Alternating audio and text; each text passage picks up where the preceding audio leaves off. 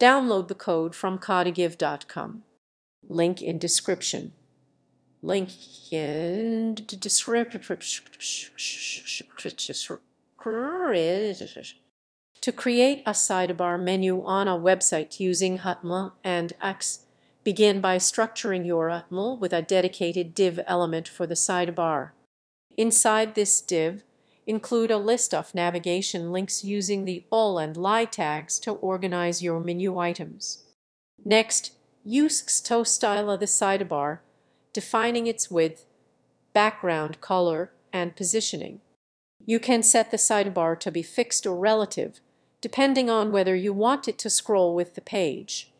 Additionally, apply styles to the links to enhance their appearance, including hover effects for a more interactive experience. Consider using media queries to ensure the sidebar is responsive, adjusting its layout for different screen sizes. By combining these elements, you can create an aesthetically pleasing and functional sidebar menu that enhances user navigation on your website.